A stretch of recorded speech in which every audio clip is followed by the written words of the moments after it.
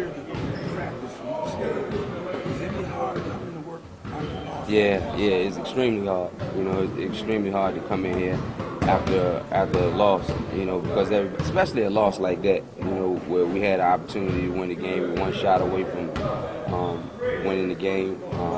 You know, we had a lead in that fourth quarter and let it get away. It's just rough to come in here, but you know, it's something that you have to do. It's our job. You come in and give everything you got, and you try to just get something out of the practice, and I think that's what we did today. In hindsight, are you kind of glad New York didn't decide to take you back before you got to come here? In hindsight.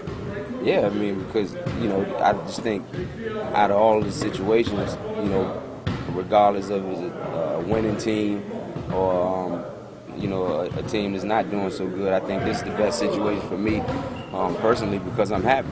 You know, as simple as that. You know, anybody that knows me know I don't like the losing and you know, not winning basketball games, but I'm happy. Like just coming to work every day, I'm happy. You know, my family's happy about my situation, and I'm where I want to be, and you know, that's the most important thing to me.